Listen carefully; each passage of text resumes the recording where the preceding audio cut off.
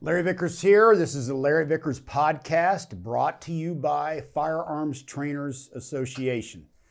Now, we've got a special guest here. Actually, the first guest I've ever had on the Larry Vickers podcast. Up to now, they've all been me talking about guns and gear and whatnot.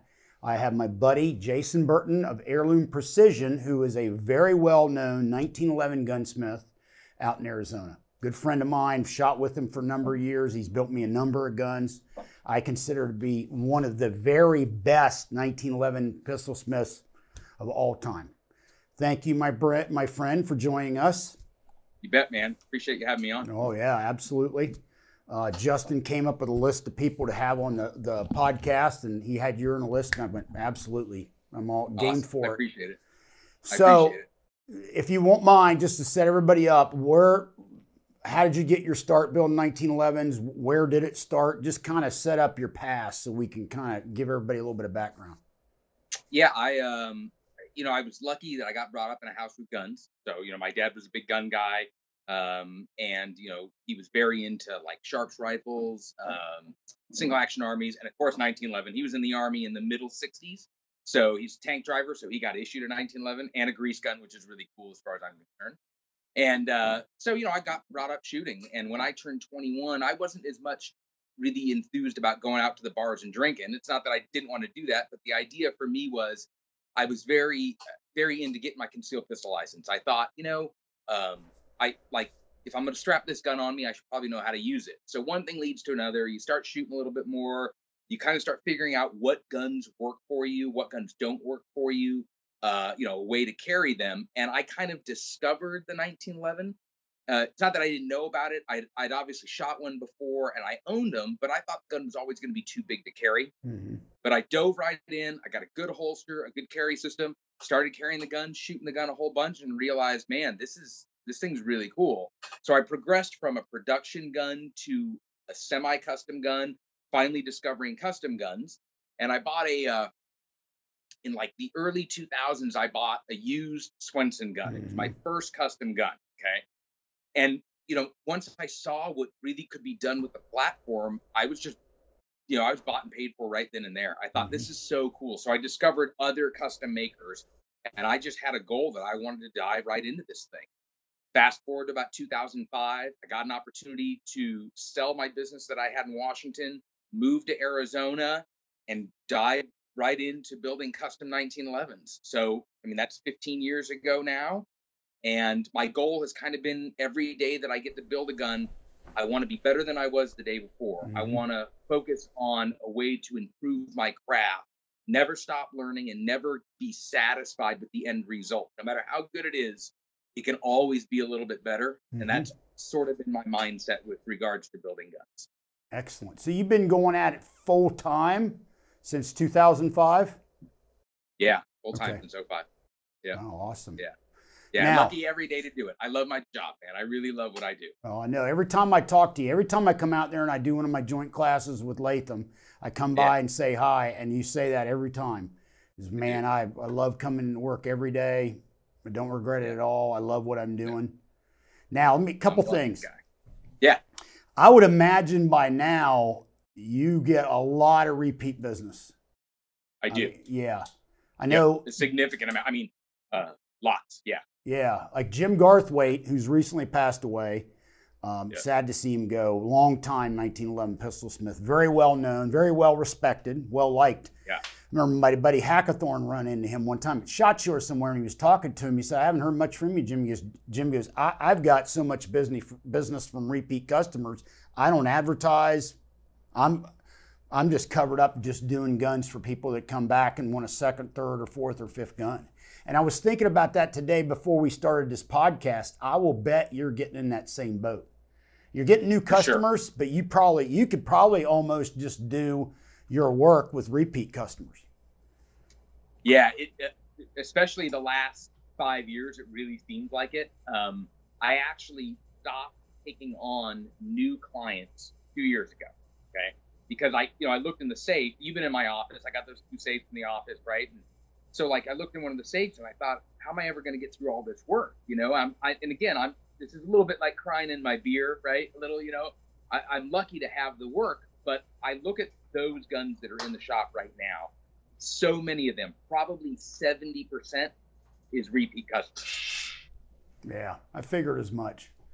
Yeah. Now, what do you mainly build? Right, I know 45 ACP and whatnot, but what's the main thrust of the guns you build? What's some of the variations that you're willing to do, and then what's some stuff that you're not really a fan of doing, like you try to stay away from? Yeah, 45 ACP government model. I mean, that still is going to be 70% of what people ask me to build for them. Steel frame, generally on Colster Springfields. And I would also say that that's the thing I like doing the most. It's a classic gun, right? You could polish blue it, you can hard chrome it, you can make a two-tone gun. It can be kind of anything you want it to be, with lots of styling choices thrown in there. Stuff I get asked for also, 9mm. I mean, yeah, I was going to ask you about that. Where's that come from? Yeah. Not like tons.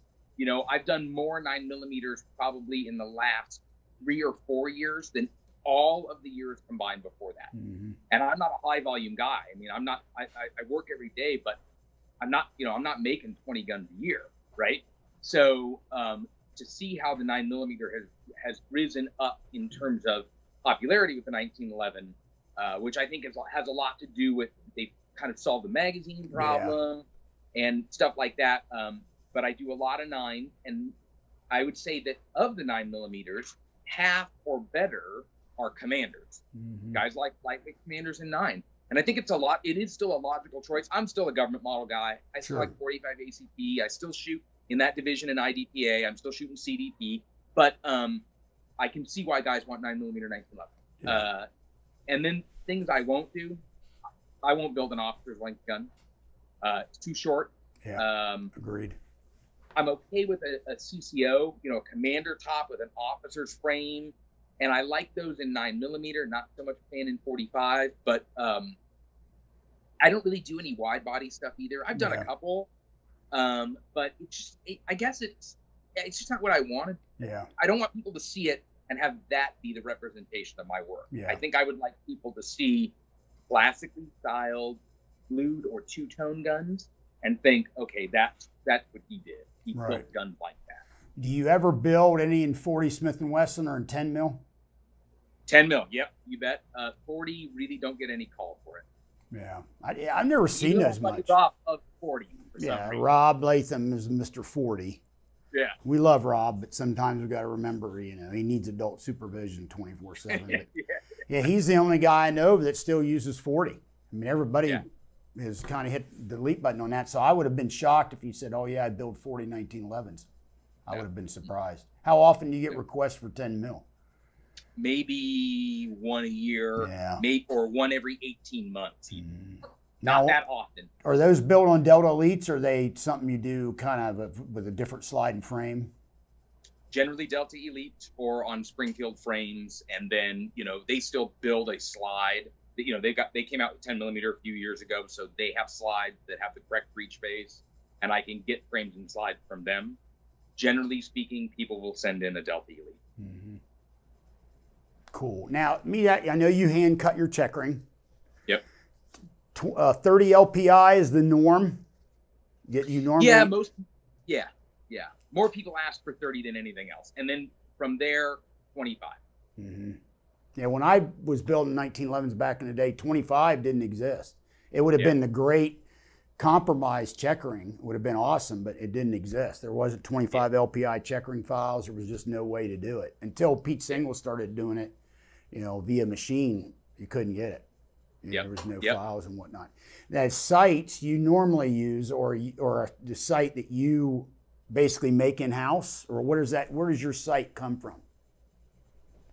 Generally, I start with a Heine Slant Pro, and then I'll modify the shape of it a little bit, narrow it up front to back so that change the sweep, and I take the rear leg off of it. Not because there's anything wrong with the rear leg that's on it. I like to take the rear leg off because then if when a guy gets the gun, he shoots enough rounds through it, if the firing pin stop breaks, he doesn't have to shorten a firing pin stop to put one in. Yeah, you're right. He can stick a standard length one in. Yeah, for sure. What, if you don't mind, what's some of the components that you end up using? Like if you get a Colt, like say a newer Colt, do you use like the stock extractor and stuff like that? Or do you normally swap that stuff out? Generally, I'll use a Wilson Combat bulletproof extractor. And it's easier to say the parts I keep, I guess, from a Colt than the parts I don't keep, right? So frame and slide, obviously. The pins are good. So, hammer, sear, mainspring housing pin, the mainspring itself in 45 ACPs. I like a 23-pound mainspring in the gun. The recoil system, so the plug and the guide, although I will put a different recoil spring in it to make sure that I'm getting the poundage that I want. Firing pin, plunger tube detent assembly, sometimes a slide stop, depending on the project, sometimes a slide stop. And that's pretty much it. Everything else goes to the wayside and gets fit brand new. Got it. Now you mainly do, what I see, I follow your stuff on Instagram and whatnot. I see a lot of polished blued guns. Is that pretty typical? Very typical. Yeah. And second to that, I would assume would be two-tone. Yep, absolutely. Yeah. Second to that's two-tones. Now, polished blue, 70%, two-tones, maybe 25%, and then the other 5% would be hard chrome gun. Yeah. Now, I just did a segment here earlier on a gun I built years ago, kind of in the style of a Delta 1911 on a stainless gun. As far as I know, it's the only stainless 45 ACP I ever built, and I never wanted to build one again. Do you build many on stainless at all? Do you do many in that platform? I will. Yeah, there's the gun right here, as a matter of fact. Yeah, there you go. Yeah. I'll do it if somebody wants it, right?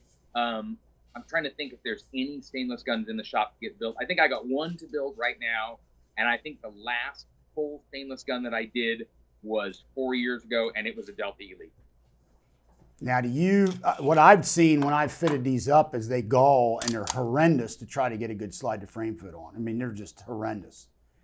Yeah, it's my worst fear with stainless guns, right? You get a great frame and slide fit, and then somewhere else in the build, you push up a burr or something gets caught in there, and it wants to tear the material. And even with so I'll do a weld up frame and slide, and I'll recut all the raceways in the slide, so everything is absolutely arrow straight. But stainless guns they're either really, really, really well fit, right? Where you're like, amazing how great you could get this thing to fit. Or you look at me, you're like, I left it loose because it's stainless. And then they got to heat up too. The thing that a lot of people forget is that, if you go out and shoot the gun a whole bunch, just put 100 consecutive rounds through the gun and see how hot it gets. A lot of people don't recognize that is going to be an element you have to take into consideration when talking about the material of the frame and how the tightness of the frame and the slide is affected by the heat. That's a good point. It's a whole different animal, stainless. Yeah, big time. I generally stay away from them. My theory behind it was, one, if you want a stainless look, try to go down the path of like a hard chrome gun. And then granted, it is a little bit different. It has a little bit different sheen to it. And then my theory would be, if you want something stainless, do a stainless frame and a blued slide. But doing it all stainless gun was nightmarish. I've only ever built two, and both of them had galling issues with the slide to frame fit. And I had a student come to my gunsmith class a few years ago. I don't know what I was thinking. I must have been off my meds, or it was a boomer moment. But he emailed me through the host and said, hey, the guy wants to bring a stainless slide and frame instead of the Caspian carbon steel. Is that okay? And like I said, I had one of those boomer moments. I go, yeah, that's all right. That thing galled. He had a nightmare getting that thing fitted, and reminded me why. And of course, now I remember it. I'll never allow another one in my gunsmith class, but he had an absolute nightmare trying to get that thing fit up. Yeah. Yeah, big time. Well, I'll give you an idea. I don't even own a stainless gun. Mm-hmm. Like, I don't even own them. I don't have any love for them. I'm with you 100%. If I want the look, I'll take a hard chrome gun. Carbon steel gun, fit up well, and then finished in hard chrome is about as good as you can get for a real functional gun that has really good wear properties in terms of abrasion resistance and good corrosion resistance. Now, on that note, who are you using for hard chrome these days? Who do you use? Terry Wolford in Florida. Okay, cool. I used Metalloy back in the day. Are they even still in business? Metalloy? I believe so. Okay. Yeah, I believe. It's interesting because I've been doing it. I did pistol smithing several years ago, and then I've been teaching and all that. But it's interesting. It's in some cases. I even did it when I was talking about this pistol earlier on the earlier podcast. Is I'll bring up stuff like, well, I'm not sure they're still in business, or I think like, for instance, I used the King's thumb safety. I think King's is no longer in business, are they? No, they're done. Yeah. Yeah. So some of my stuff's dated. Like I didn't know if Metalloy was still in business, so I'm kind of dated on that side. What barrels do you normally use? I like carts, Mm-hmm. and I like carts and Barstow. I think Barstow still makes a good barrel. In fact, I rebarreled one of my personal guns, the gun I shoot a lot, and put a Barstow in it, in part because I didn't want to have to blue a barrel. So I just figured, well, I'll fit the barrel and fit a new bushing, and it's stainless, and I can just finish it right there. I like cart barrels, and recently I've been getting cart barrels that are short chambered as well. So it allows me to fit the barrel the way I want, equalize the radial locking lugs, and then I can control the final headspace dimension versus, relying on how deep their chamber was, and whatever my barrel extension ends up being in terms of length then is now going to determine my headspace. I don't have to do that. So if I had to pick one barrel for the rest of my life, I would just use a cart. Cool. And it's interesting you hit on something that I talked about earlier, is you got to remember cart barrels are chromoly, and they'll rust. They'll rust if you don't stay on, especially if you're a guy that's used to Barstows or Wilsons or a stainless barrel that you can abuse and it doesn't rust. Now they go to a cart and it will absolutely rust. So you normally, correct me if I'm wrong, when you're using a cart, you normally blue the barrel to get some corrosion. Yeah. Yep. That's correct. It's interesting. And now you're in Arizona, so rust isn't that much of an issue, but you go elsewhere in the country and I've seen them rust before. They're like, my God, what's that? I didn't know it'd rust. I thought it was stainless. It's like, no, dude, that's carbon steel in the white. It's not stainless. Yeah. And now in 9mm, what do you still use cart, or do you use Barstow? What do you use in 9mm? I'll use either one, but the cart barrels, generally speaking, I'll order them direct from cart with a Clark Para ramp. I like that ramp dimension. I'll use a Clark Para, and then they send them to me, and I get to fit them up with the guns. Now, you mentioned ramp. I'm a big fan of ramp barrel in 9mm. Yeah, absolutely. Then you mentioned earlier the magazine part of the house in terms of 9mm. We've talked about this before, but I believe correct me if I'm wrong, you're really talking about Wilson. Wilson really cracked the code on the 9mm mag. Yeah. And there's a lot of good, look, so Metal Form was making 9mm magazines that have the feed ramp, the dimpled feed ramp in the front of the tube.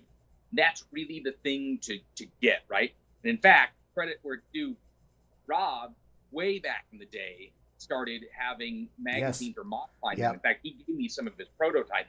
I got some of his original prototype 9mm magazines. But things they had to figure out is like, how thick does the spacer need to be, right? Because some ammo will vary in overall length. You need to, how long can the tube be? You want to be able to seat it, especially guys that are shooting USPSA. They want to be able to seat the magazine on a closed slide with a full 10 rounds in the magazine.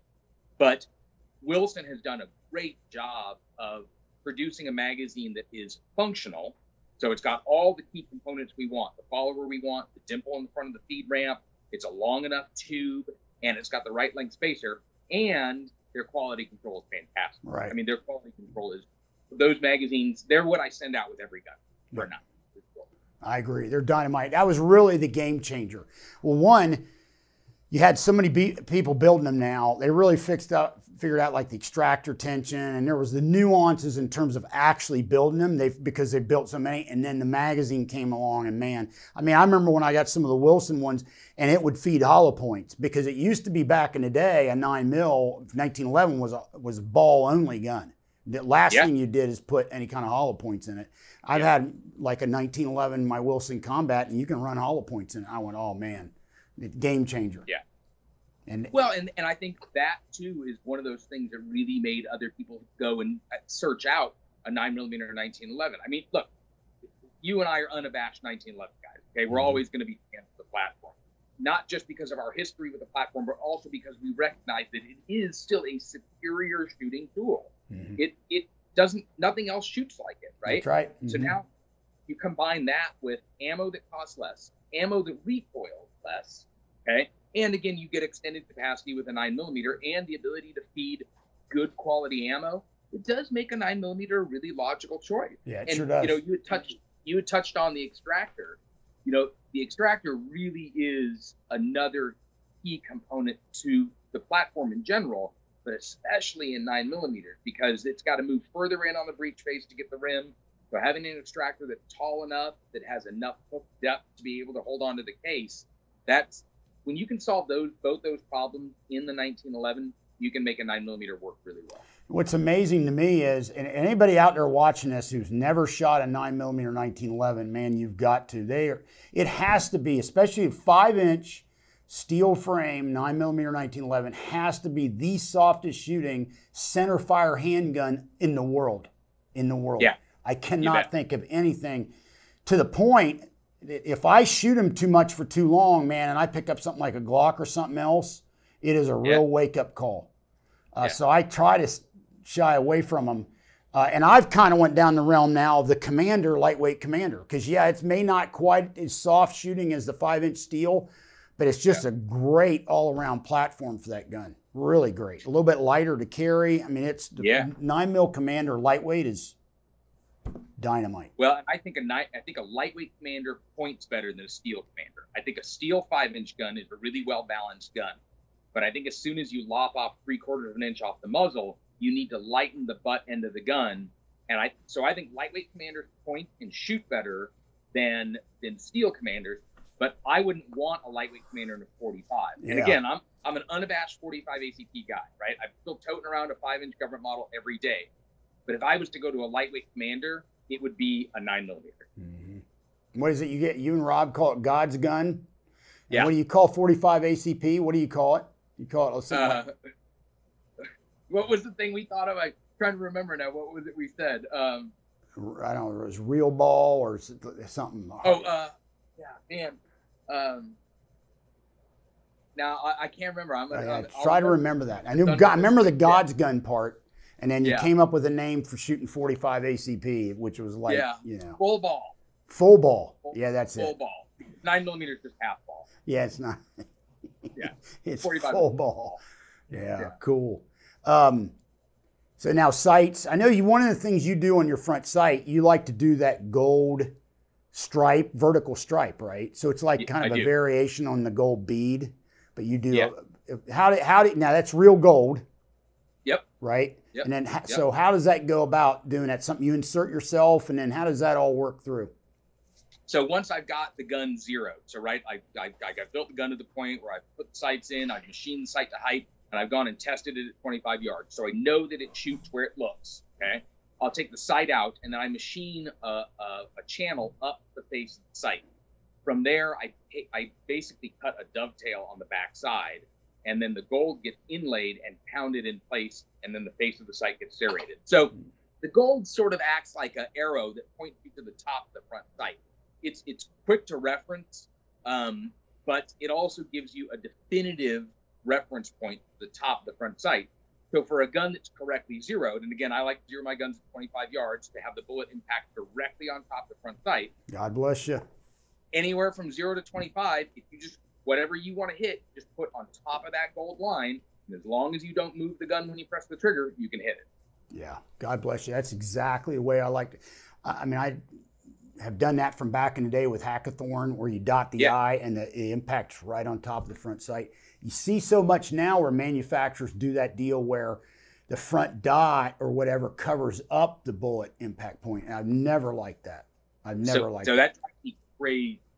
And it's funny because Ken and I were talking about exactly the same thing a few weeks ago in regards to zeroing his gun. And like, not to have the point of impact be under the gold bead. He wants a gold bead, right? And I'm like, oh, I would never do that. Because there's no logic in why would you cover up the thing you want to hit? How do you know? Exactly. I'm with you. And you see, SIG does that. HK does it. It's real common now. Real common do it, where you bring it up, you line up the dots, and wherever the dot is, the bullet goes. And I've never liked that. I do not want to cover up the thing I want to be hitting. I agree 100%. I agree. Now, one of the things, my personal opinion is, fiber optic's great, but when I think fiber optic, I think Glock, I think one of the other guns. I really don't think of a 1911. I mean, it's perfectly usable and whatnot and a competition gun, but on a classy 1911, when you're spending a lot of money on it, I just can't see a fiber optic front sight on it. That's where your gold stripe comes in, a gold bead. But one thing you did for me recently, which was killer, was you did an insert. So it gave me an HD style front sight. That was really cool. How did you come about doing that?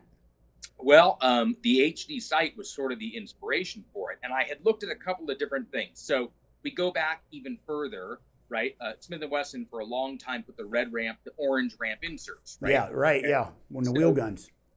And what they would leave is, you look at an old Smith & Wesson 29, it was inserted underneath the tip of the front sight. So you could still get a really precise sight picture, but if you wanted speed with it, the orange or the red ramp that was there gave you a very fast reference for the front sight. And then I had some DeVell back in the day, right? So I had some DeVell 39s and 59. And they actually had a ramp front sight that had a painted red insert.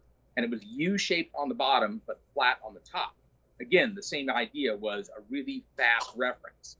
So I built a gun for a guy who wanted a Trijicon HD, but the HDs only came in like 2 sight height, and then the width of the HD was like 150,000 wide. Really wide, yeah. So, for me, zeroing a gun at 25 yards, looking at an IPSC target or USPSA target or whatever, right? That covered all of the A zone. With my individual sight radius, holding the gun, looking at where the front sight was going to be, a 150 wide front sight takes up 6 inches of the target at 25 yards. So I thought, well, why don't I just put a U-shaped notch in there and then drill the hole for a tritium vial and then paint the notch and then insert the tritium vial. So that's basically what I did. And then I think on your gun, I omitted the tritium, right? We left the tritium off on your gun. Yeah, sure did. Just the paint.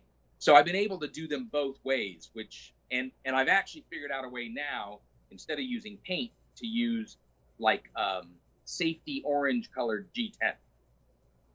Cool. And have that be the insert. And you put it in like with a dovetail type of thing? How does that? Yeah. Yep. And then the tritium vial, can go in if somebody wants a tritium vial. And so you kind of get the best of both worlds. Because again, I don't want a really wide front sight. I'm shooting 100 wide front sight still. And for 100 on one gun, 110 on another. But I don't even want a 125 for me anymore. I like them skinny. And God, I absolutely don't want 150,000 wide. It's like looking at a brick on the top of your gun. Yeah, I'm a little bit older, so I like the 125 because of my eyesight. But I'm with you. The 140 or the 150 is just too big. Yeah, way too big. Yeah, way too big. Now you're a big Swenson guy. I know that. Isn't like your email, like you have like a Swenson email or something on it? Or yeah, Swenson fan. Yeah. Yeah. Well, you told me that was the first custom gun you got. And what's the inspiration you got from Swenson, and how many do you own now?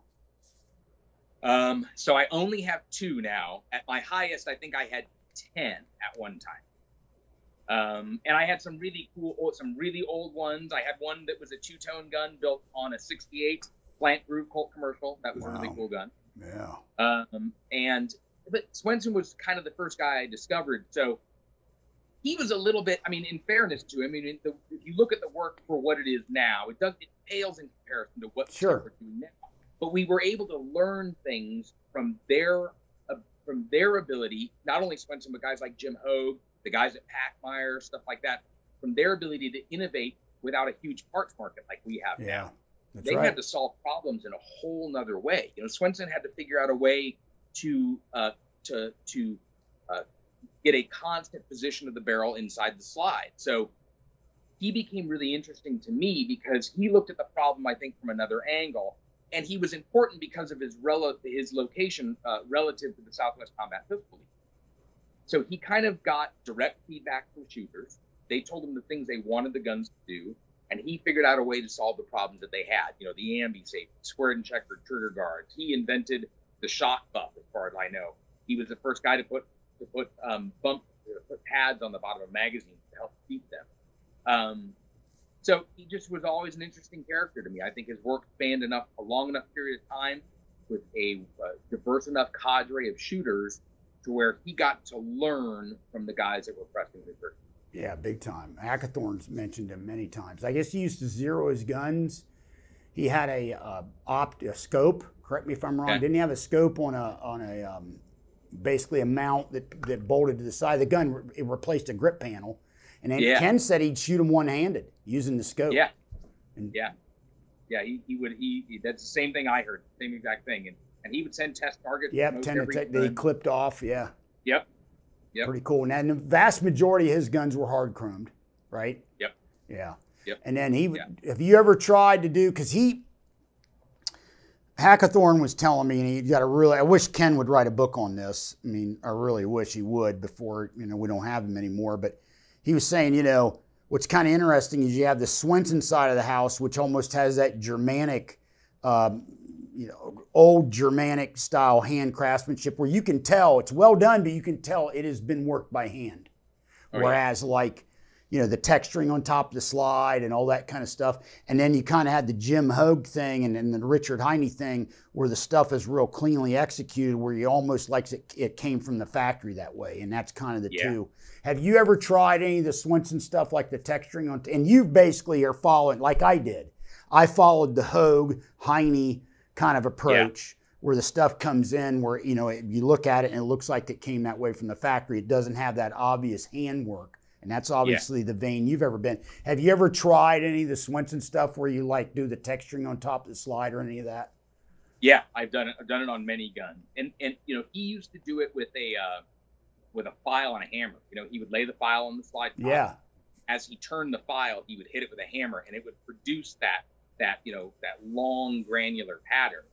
And I've even done that. I rebuilt a Swenson gun about a year and a half ago, and it had lost its barrel positioner. The barrel positioner came loose, came out the top, so I had to fabricate a new barrel positioner, install it, and then map the slide top to match so I could blend the barrel positioner in. So I've kind of done it all the ways, but I totally agree with what you're saying in terms of, Swenson did things that were, they not to diminish his importance, but they were crude compared to the guys who came next. So guys like Hogue looked at his stuff and said, okay, that's really cool what he's doing there, right? The ambi safety, the squared trigger guard, but then he did it better. And guys like Heine then, again, the next step up. I mean, you really can connect the eras of pistol smithing kind of in those three things. And I would throw Packmeyer in there as well. Yeah, for sure. From the idea of having a multi-man shop where they were building a gun that, after 81, the combat special became the thing everybody wanted. Big time. And now, and weren't they really the ones that pioneered the two-tone gun? Was it Yeah. Yeah. Oh, yeah, for sure. Yeah, any two-tone gun kind of has that lineage. Yep. Yeah. Yep. No doubt about it. One of Ken's biggest regrets is, he's got a gorgeous Packmeyer Combat Special two-tone gun, and then, they do one of those deals where Rob's got one too, and it has your name on it. Well, Ken never did that because he's like, well, I don't want to have my name on it, which of course now, do you realize how much more valuable that gun would be? Yeah. And the other thing is, what's interesting is I remember getting the Packmeyer worksheet years ago, and there was all these different levels of guns. And like Ken said, most people got the base level. Didn't have a beaver tail, had the Packmeyer wraparound grips, all that kind of stuff. And Bill Wilson was talking about, and he's certainly, I know now he's rectified it, how incredibly difficult it was to find. He wanted one for his collection, a high-end version that had the checkering and all that, and the custom beaver tail and all that on the Packmeyer Combat Special. They were not easy to find at all. Yeah. Well, and those guns, so if you go back and you look at the Packmeyer catalog from 83, and then I think they updated it 85 or 86. If you look at the cost of those guns, they were expensive guns back then. I think the base price for a Combat Special in 85 was still $1,400. Yeah. And I mean, that was a lot of money for those. And then you look at what the cost options were, if you wanted it, the beaver tail, right? Or if you wanted the slide top serrated, or even just the built for, custom built for, all of those things. So there are a lot of those guns out there that are just sort of what we would call base model Packmeyer Combat Specials, not necessarily, a full tilt job. You could get the wide link and remember they had the slide stop that had the interchangeable link, slide stop pins. Yeah. The sky was the limit at Packmeyer. Yeah, pretty cool, man. Pretty cool. That 50th birthday gun you built of mine kind of was inspired by the Packmeyer Combat Special in a way. Two-tone. Yeah. We kind of replicated that beaver tail look and whatnot. Yeah, that was a cool gun. Yeah. That was the first gun I ever did with a squared guard. Oh, really? Yep, that was my first squared guard. Yep. How many have you done since? Is that pretty common? A bazillion. Yeah, really? Lots. I like doing them because they're a challenge to make them look like they grew right there on the gun. It goes back to that, make it look like it left that way kind of idea. That lots. In fact, I've probably built 3 or 4 exactly like yours, where a guy was like, "Hey, I just want one of these." Yeah, I mean, to me, I don't use a finger forward or none of that crap. I think it just looks cool with a squared guard. I mean, I really do. I think it's a cool looking gun, without a doubt. So what do you got cooking right now? What do you have on the workbench? What do you have on the horizon? Because I know recently, not too long ago, you built the Decennial. Am I saying that right? You built kind of your 10th anniversary gun? Yep. Is that right? And of course, typical for a custom pistol smith, it took me 2 years to build my 10th anniversary gun, right? Yeah. So I started that project in 2015, and I finished the gun in late 2017. And right now, so I'm actually finishing a gun for Ken right now, on a 68 AMU Bolt commercial, blued gun, but with a squared guard.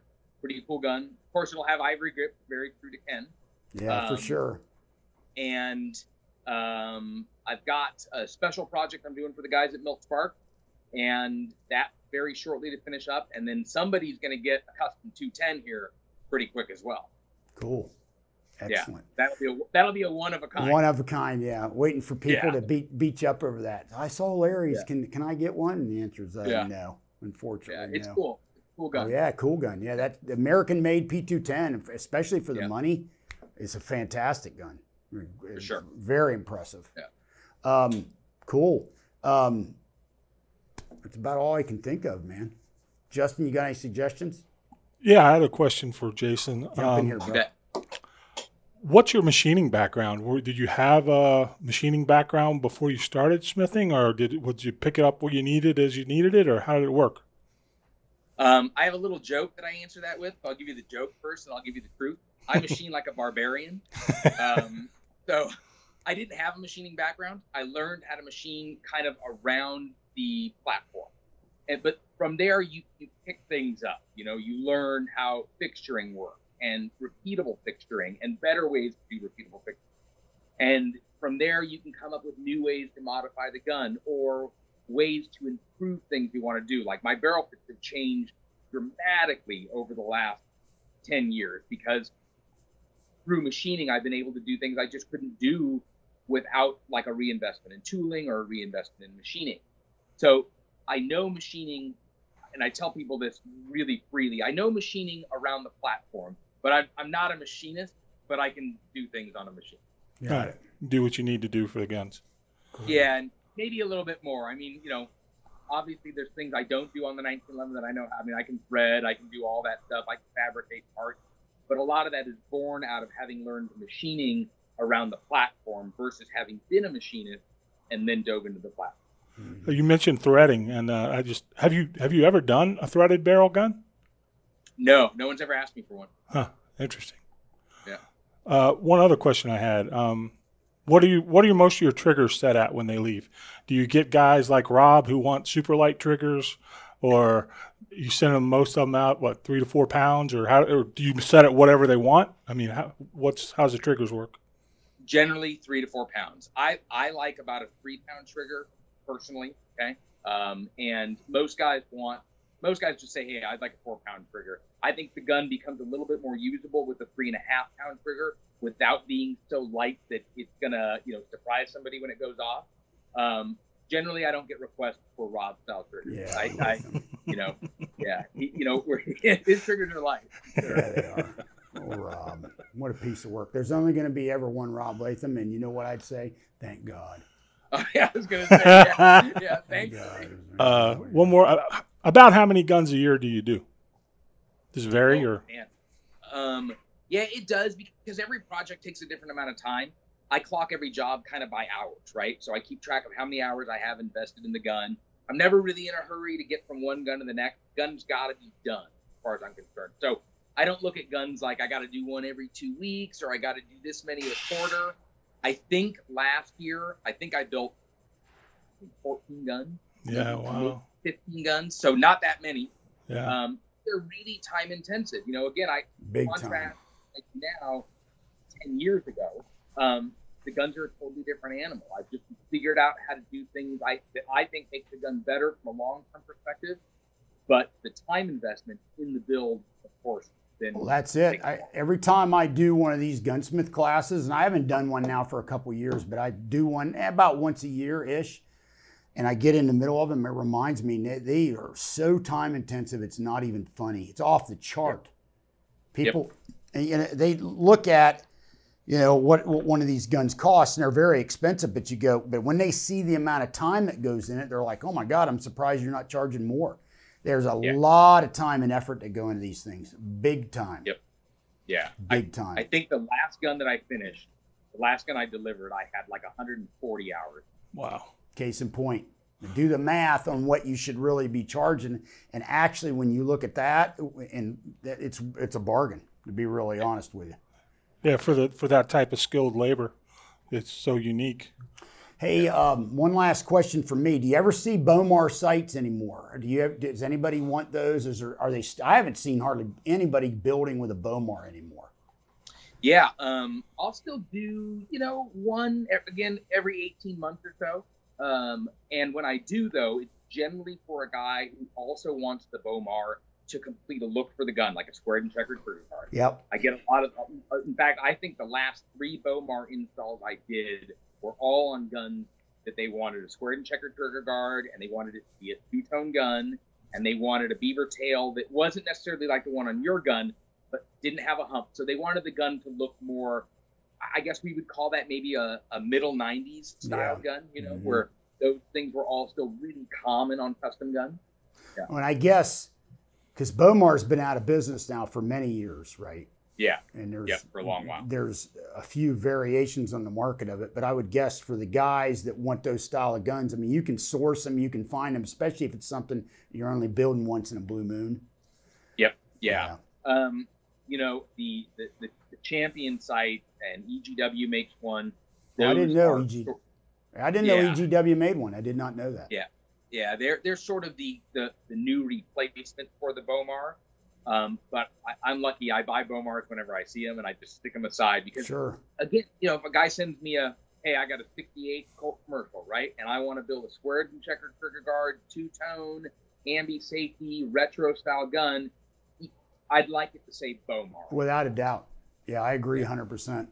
Fortunately, that's something you don't have to build all the time, or you'd run out of Bomars pretty quick. Yeah, yeah, and of course they take 3 times as long to install as a Heine does. You know, to machine the pocket and then to thread it for the elevator screw.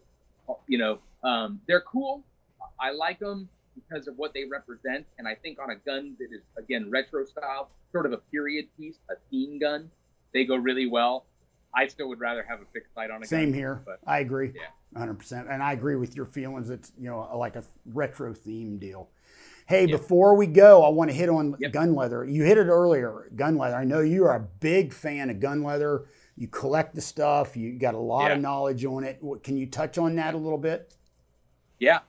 You know, sort of, I think they go hand in hand with 1911s. I mean, I got into holsters because I needed a good holster to carry a 1911 in. So my first good holster was a Milt Spark Summer Special. I mean, 24 years ago now, I bought my first Summer Special, right? And I still have it. I've used it a lot. That led me to other makers, you know, guys like Matt Delfatti, very boutique maker, kind of does what I do, really doing one-off custom stuff. Eric Little, who is in Montana, John Ralston at 5-Shot, Josh Bullman, who's in Pennsylvania. One of the best guys I ever knew in my life was Lou Alessi before he died.